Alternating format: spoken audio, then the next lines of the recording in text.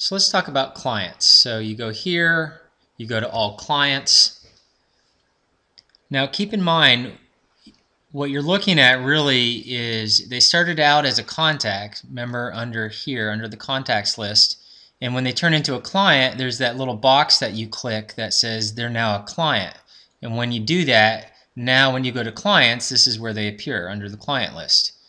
The reason we do that is because you can only open a case or a matter against a client. You can't do that against a contact. So it's a little safeguard just to make sure that you've qualified them and that they've done everything they need to do to be a client first. And so when you want to see your clients, you come here. If you want to add someone straight in as a client, you can do that by clicking this button and filling out the information. That'll add them straight in.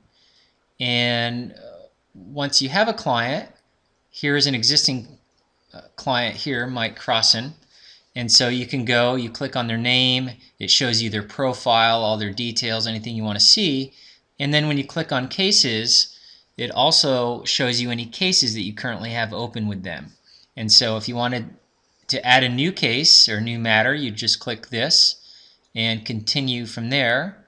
Or if they already have one existing and you want to go straight into the case, you can click on it and go to the case from here.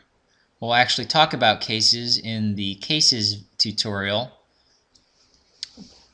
Back on the clients, if you need to edit them, you just go over here and you click on this and you can edit their information.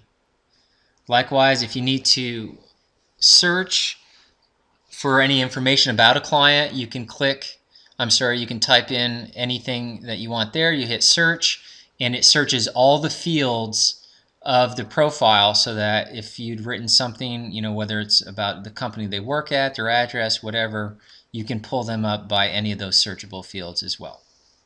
So that concludes the clients.